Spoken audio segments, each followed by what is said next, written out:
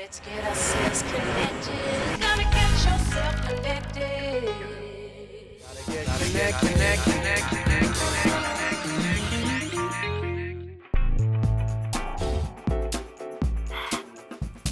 Of course, it's essential now for any business to be connected to the internet if you want to communicate with your customers, your clients, and your employees.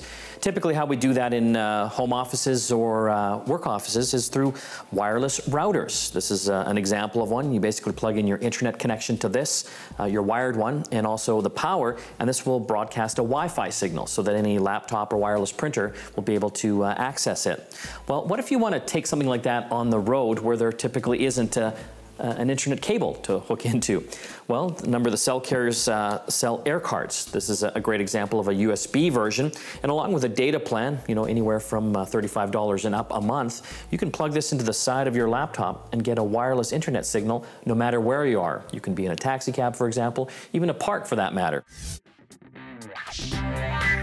Taking it a step further, if you need to connect a number of employees together and you don't have that wired internet cable, you can have a look at something like this. It's from Cradlepoint, and this is their PHS300. It's a personal hotspot, and it works in conjunction with USB air cards. They've got a number of compatible ones. You can go up to their website and check it out.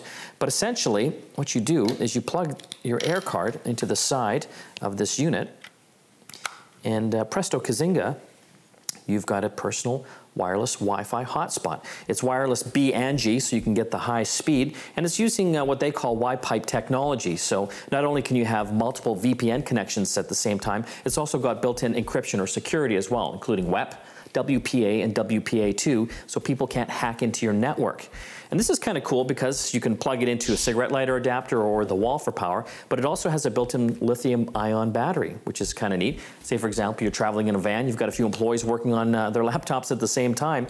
You can now create a wireless hotspot right in that van. Or if you're out on a work site as well, you're in construction, you can have one of these little units, and you can actually have multiple laptops, even things like wireless printers, hooked up to the Wi-Fi signal. You can see in this room here, I've got my little sub notebook here. I've also got a couple laptops here and a wireless printer, and they're all getting a wireless internet signal from this little unit, and it actually works quite well. You can actually go in and change all the settings through your web browser, and it is really easy to hook up. The lithium-ion battery actually provides a few hours of battery life. So again, if you are traveling in a car or any type of vehicle, you don't have to have this actually hooked into power for it to work. And again, in conjunction with your USB air card from your cell carrier, that's basically all you need.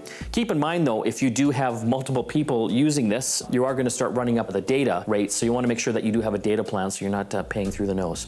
It's from Cradlepoint. It's the PHS300. It's a lithium-ion battery powered mobile Wi-Fi hotspot. Gotta get connected.